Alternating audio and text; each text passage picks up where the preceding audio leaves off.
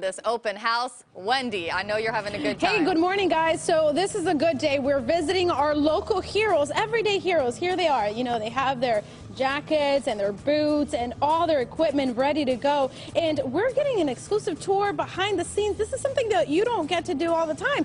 At least I didn't know. Now I know. You can actually come and visit local heroes. So, Chris, tell us a little bit about this open house that you guys have happening every Saturday. Tell us a little bit about it. Sure. So the Sacramento Fire Department has an open house program. All of our fire stations in the city will be open through the summer and into the fall, with the exclusion of next week and Memorial Day weekend. Every other Saturday in the summer and fall, a different Sacramento fire station will be open for tours from 2 to 4 p.m.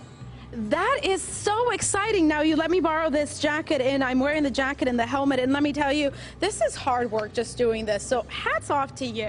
Thanks very much. So you could get to come out here and say hello to your local fire, see what they do on an everyday basis, see, you know, how they train and all that stuff. But of course, this is very exciting for the kids, right? And of course for me too as well, because you get to hang out in these live engines and go on top and climb them and all that stuff. Tell us a little bit about that. Yeah, so we like to have the families come out. You can see your neighborhood fire station. Children will get a chance to tour the fire engine or the fire truck and the fire station. We'll have some stickers, plastic helmets, some other educational materials for the kid. It's a good chance to basically get your photo taken at the fire station and meet your local firefighters. I really, really like that. Now, Chris, I have a question. Now, this is a personal question. Can I come and work out with you guys? Because I need to get in shape for the summer. Yeah, I think we can arrange that. Yes. That's a good idea. Okay, so another thing that I want to know, do you like chocolate chip cookies? Because maybe we can bring you some chocolate chip cookies. You know, we end up getting a lot of baked goods from people in the community, especially around the holidays. There's almost always a plate of cookies on the fire station table around Thanksgiving or Christmas. Sounds yummy. Sounds like a place that I want to hang out at. So, okay, so, oh my gosh, you have to do this really quick to get on this truck and then hit the road. I just saw you guys in action just a few minutes ago, and I can't even get on top of this thing.